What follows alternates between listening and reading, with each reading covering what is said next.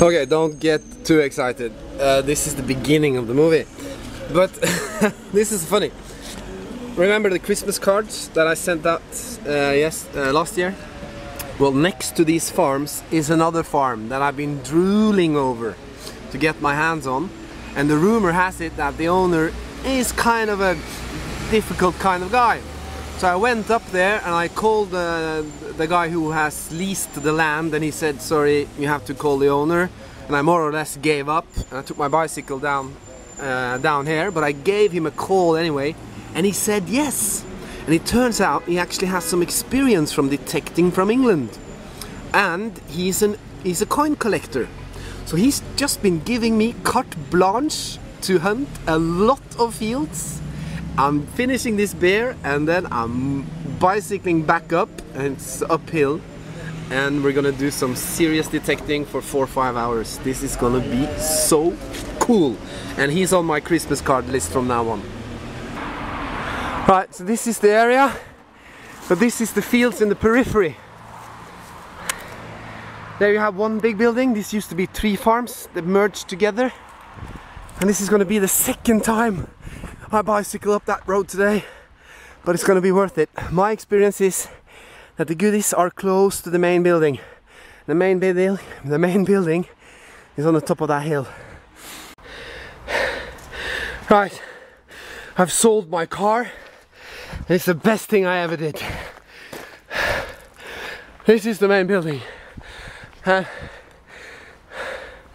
It's falling apart. It's basically condemned. There's another one. There are plenty of buildings on the area. First thing I want to do now is settle down and do some reconnaissance, because this is a huge area. It's big as hell. So I'm outside the barn. Used to be a house over there. There's a lot of signals, a lot of glass, pottery, and this is the first one. God knows what it is, but it sure is nice to get dirty again. This place turns out to be a bitch. No, I'm just kidding. I've got 73, 76 here. Wait a minute.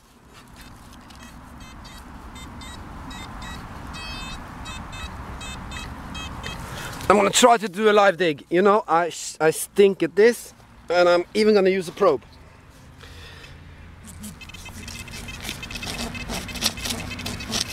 And it's interfering with the detector.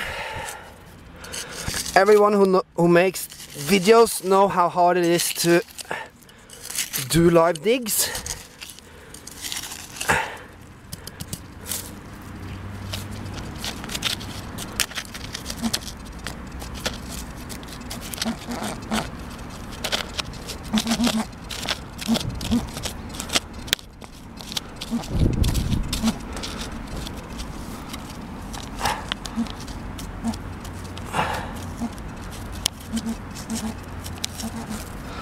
It's kind of typical though that sometimes you do find coins quite shallow.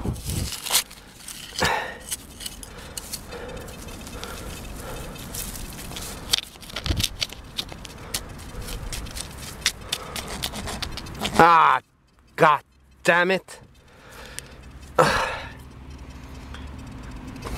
Coleslaw, whatever you call it. Well, we gotta be moving on. 2 hours and just junk. Looks like I'll have to reconsider my staying close to the house approach. But look at that. That was probably pretty neat 150 years ago. But the garden is overgrown and filled up with trash. I'm going for the fields. Who knows? Who knows? I'm sending you that one, Jack Squat. FedEx. That would be nice.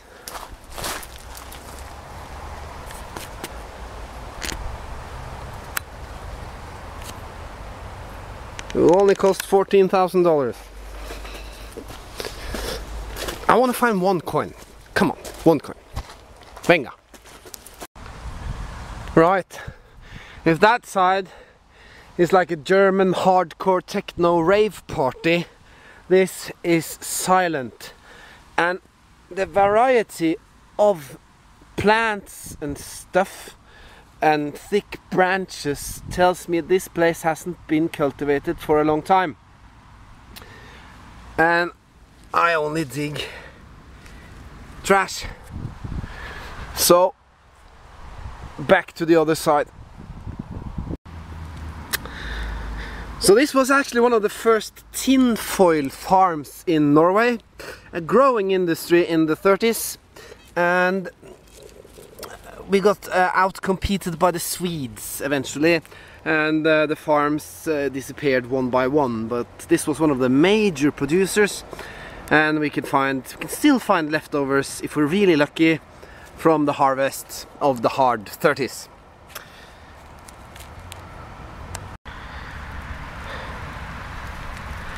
Why not? Why not indeed? I just need to find a branch and a little rope, and I think it'll hold. Yeah, it will hold. Came in as a 73, can you believe it? Ah, things are picking up. This is obviously man-made and made from metal and had some kind of purpose. I think it is a screw pull. It's quite small. Bop, ba, da, ba, ba. Our first coin!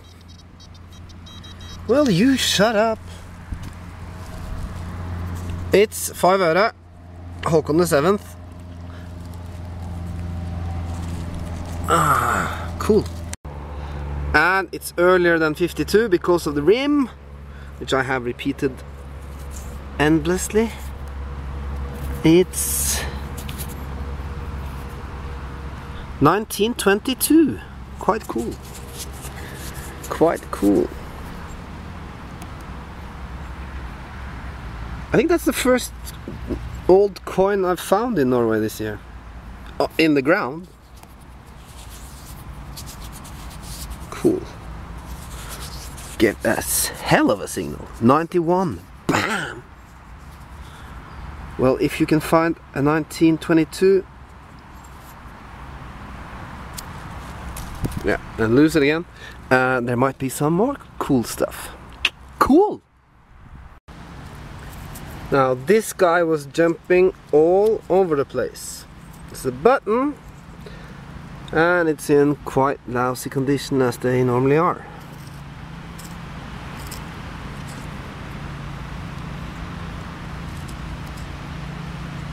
But it's a button, and that's okay for today.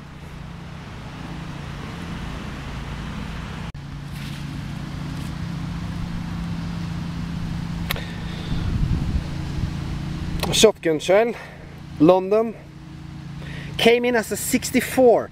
I mean, if this had been the Czech Republic, a 64 would have made you think about a hammer at once. Here it's usually foil, but we got ourselves a shotgun shell. I've never found anyone with London, number 2. Now those I haven't seen since high school. I don't even know the English name, but you know what it is. It's for geometry. It had a 73 and a 76 in it. I have a little hope. Every time I found a Oscar silver, it has had 73 and 76.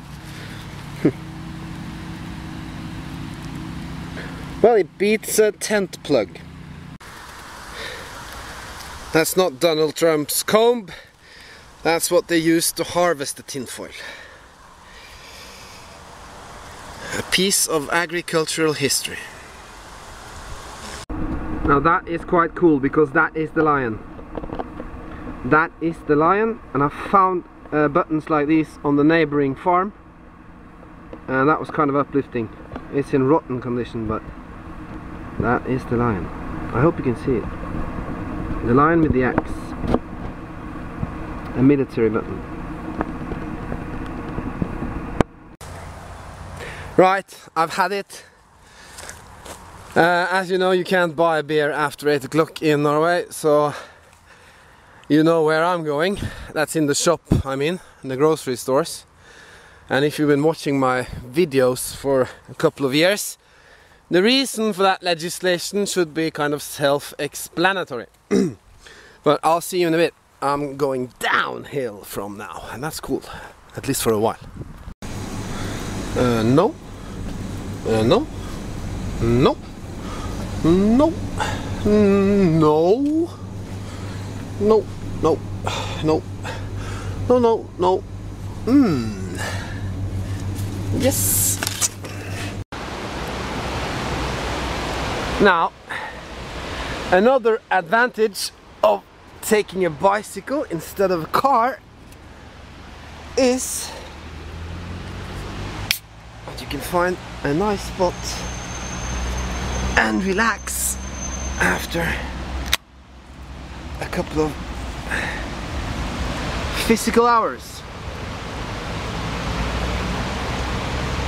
No spectacular finds, really doesn't matter at all.